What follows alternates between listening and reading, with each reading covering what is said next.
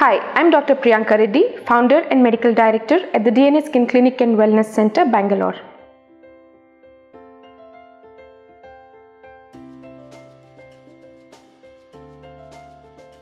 Let's discuss about the surgical treatment of androgenic alopecia. It is called as hair transplantation, which is a surgical procedure where hair follicles are taken from the donor area and implanted onto the recipient area. What are the most common donor areas? Well, the back of the scalp is the most common donor area, and the other areas being the hair from the beard or the body hair. And the recipient area is the bald patches on the scalp or a bald patch on the beard. Or some people go in for eyebrow transplantation also. So this is called as a hair transplantation. Well, the most important question here is, how does the hair transplantation procedure last or the transplanted follicles stay forever? Well, the answer to this is, the hair that is taken from the donor area, especially the back of your scalp, it is resistant to the hormone dihydrotestosterone. So the process of miniaturization, whatever effects that dihydrotestosterone has, is not applicable to this donor area hairs, which is why the results are long lasting and permanent. So let's see the basic differences between FUT and FUE. So in FUT, when we cut a strip from the back of your scalp, we need to approximate the skin by using sutures. So there are sutures present in FUT method, while there are no sutures in the FUE, and the skin heals by itself. So because of sutures, FUT takes a longer time to recover. The patient takes a longer time in FUT to recover, while in FUE the recovery is pretty much fast. Because of the sutures, there is also pain that is associated in FUT, while FUE the recovery is seamless and it doesn't involve any pain. And because of sutures, there is a possibility of the patient to have numbness and stiffness of the neck and numbness of the treated area over the suture line for a long time.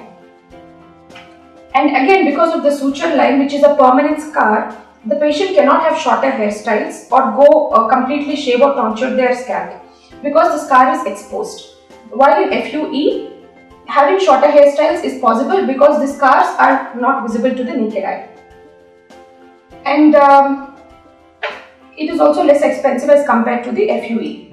So both the methods are surgical procedures. So please consult a board certified dermatologist or a surgeon before you get into these procedures and get the correct information. Please do not rush and get this procedure at the wrong place, because hair transplantation is essentially a very safe procedure when done at the right place and by a right person. So you also have to protect your grafts by keeping them moist. So you will be given a normal saline, and you have to wet those hair grafts at regular intervals, at least 5 to 6 times a day, in order to strengthen the roots. So one can wash their hair from as early as after 2 days after the procedure. You can use a diluted shampoo or you can use baby shampoo, and you have to use it in a specific manner in order not to disturb the grafts. So how you wash your hair will be demonstrated at the clinic. And for patients who have opted FUT, wound care for this strip is also essential. So applying antibiotic ointment at regular intervals is necessary. You will also be advised to take minoxidil topically and finasteride orally. However, this is not mandatory. You will be advised to take in order to strengthen the roots of your hair. So what to expect after the hair transplantation? Typically, the implanted hair will shed or fall out in a period of 2 weeks, and then the new hair starts growing out, and for you to see the complete result, it might take anywhere between 6 months to 1 year. So who are the candidates for hair transplantation, or who are the candidates for FUT and FUE? So after seeing the pros and cons of each of the procedure, the patient has to evaluate whether they want to go in for FUT or FUE after detailed discussion with your dermatologist or the surgeon. And who are not the candidates for hair transplantation? Patients with uncontrolled diabetes or hypertension, patients with poor donor area, patients with undiagnosed cause of hair fall, and also patients with a condition called trichotillomania, wherein the patients, it's a psychological disorder wherein the patients pluck their own hair follicles out.